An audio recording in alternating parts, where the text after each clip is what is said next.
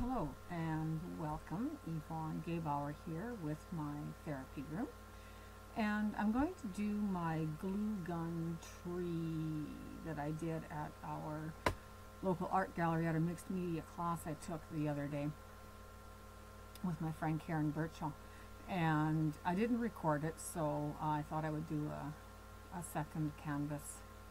So you can see here I created the tree with a glue gun and then painted it. So I'm going to take you through my process of what I did. So I started out, I grabbed some dress pattern, and I had picked this up at our local thrift store, and I simply tore it into strips, pieces, chunks, whatever, and adhered it to my canvas using Mod Podge. Crinkled it up and bunched it up and all that kind of stuff, and just adhered it all over the canvas. And I would create wrinkles and all kinds of yummy texture. This is a great way to add texture to a page without having to do texture paste or whatever. And just make sure you do the edges as well. And here I've got pieces of burlap sack, and it actually is a burlap sack that I purchased at a local, like, I don't know, farm supply store or whatever, and adhered it on with the Mod Podge. Now here I'm taking my glue gun, and this thing, I tell you, there's a reason I took it to the cabin, and I think there's a reason it's going to end up in the garbage. But anyway, so I'm starting to do my tree here, and I end up stopping shortly after I started, and you'll see why. Anyways, when you're creating the tree, you're going to want to go back and forth as many times as you can, or till it looks like tree bark, I guess. But you want lots of layers, lots of bumps and crevices and all of that kind of great stuff when you're creating your tree with the glue gun. So I quite often go back and forth over the same area. Now, it was about right here that all of a sudden I thought, yeah, should have painted the background first. So I stopped, and there I am picking off the glue gun glue that I had adhered to my canvas. And yeah, it didn't come off as easy as I thought it would.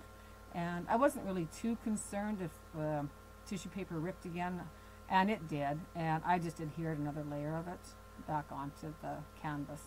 So here I am, almost forgot to turn the camera back on, and I'm just painting my background.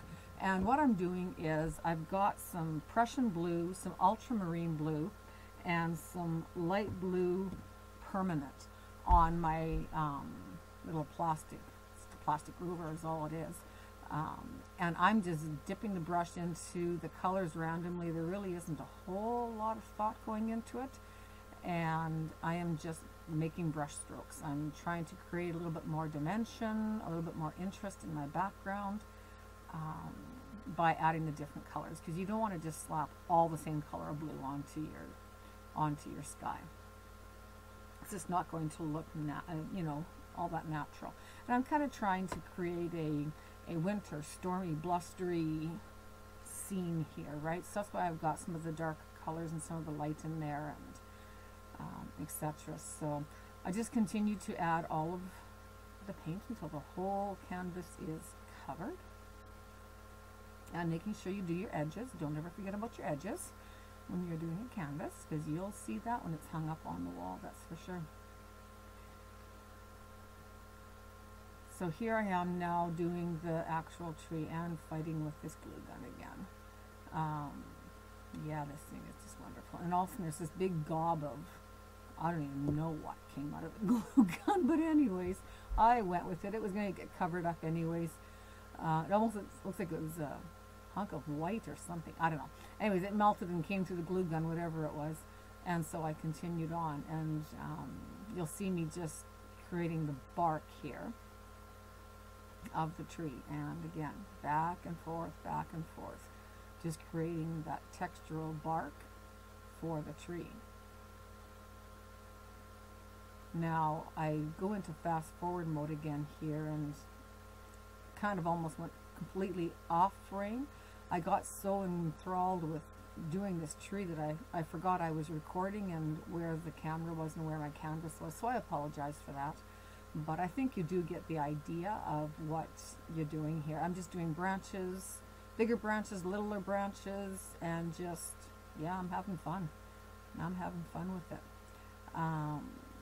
Now here is, I'm all done with the tree, and now I'm just going back and adding more texture. I'm trying to build it up in the center as much as I can because I want there to be, I'll show you a close-up when I'm done here of what I was trying to accomplish.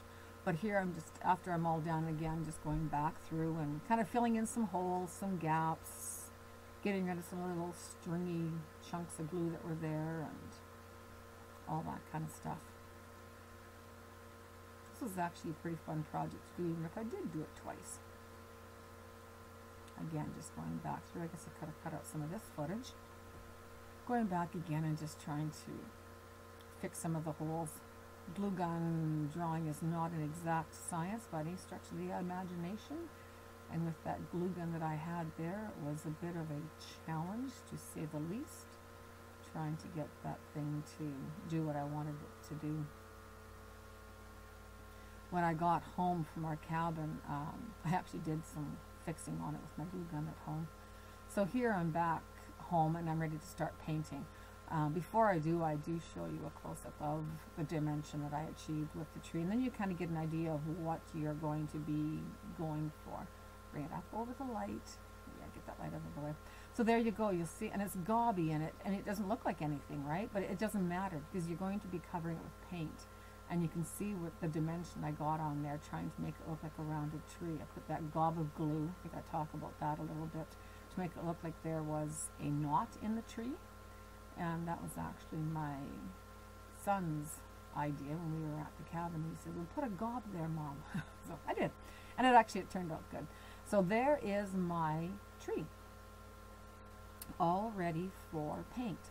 Now I think what I'm going to do is I'm going to paint the white in the background first. I just used the lid of a plastic container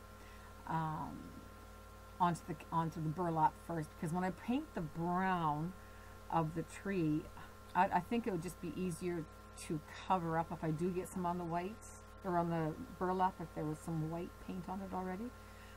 The colors of brown that I used was burnt umber, and I used the Mars black. I was considering using my burnt sienna, but I think it would have been too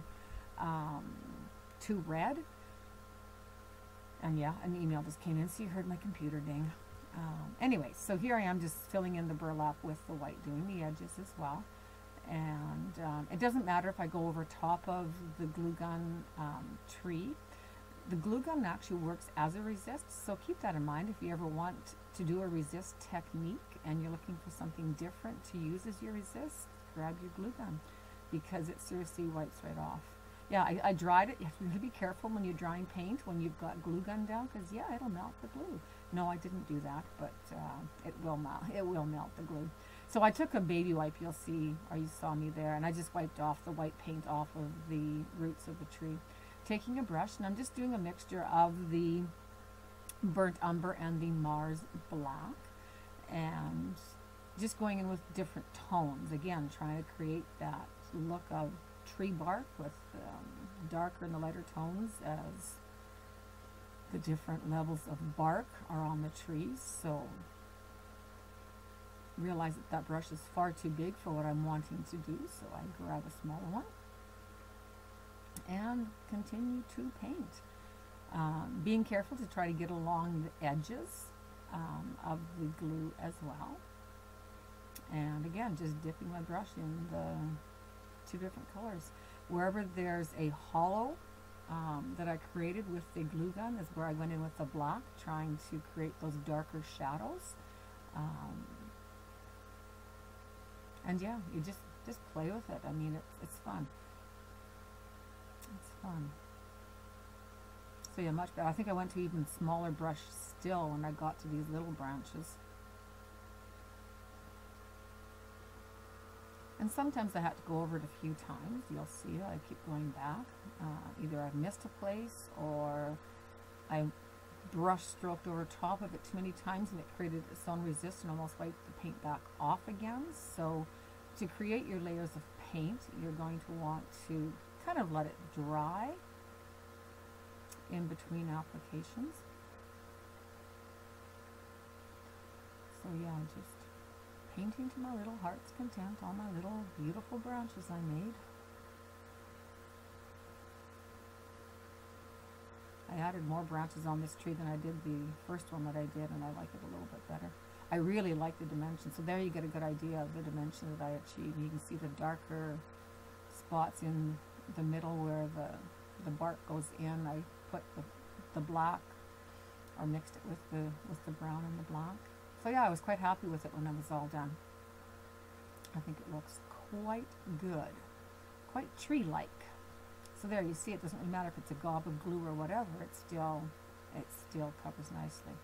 Taking my finger, I love to, I like to paint with my fingers quite often, but I'm just trying to fill in over top of that burlap just so that it's not so a stark edge. And then I finally gave up with my fingers and took a stiffer brush and just kind of made a little bit of an edge. Now I'm taking my little brush in the white paint and putting snow in the branches that it's accumulated. It's storming out, you know.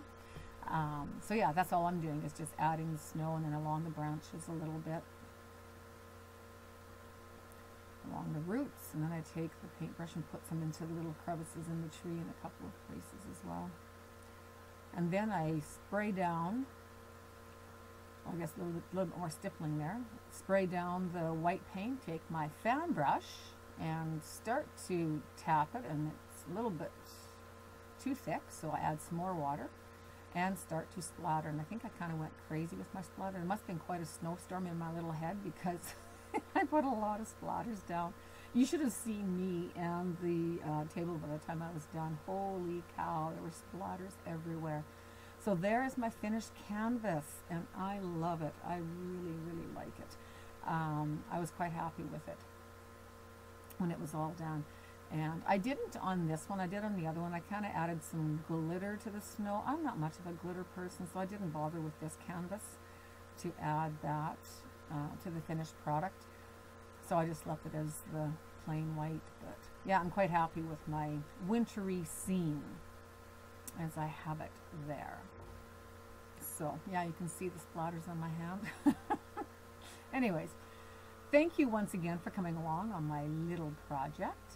Please subscribe if you haven't subscribed to my channel yet. Somewhere in here I'll give you a thumbs up, so give me a thumbs up if you like it. Comment, I love reading comments. Any ideas if you want of any other techniques or videos you'd like me to do, I'd be more than happy to oblige. So yes, thank you very much for coming, and till the next video. Bye-bye.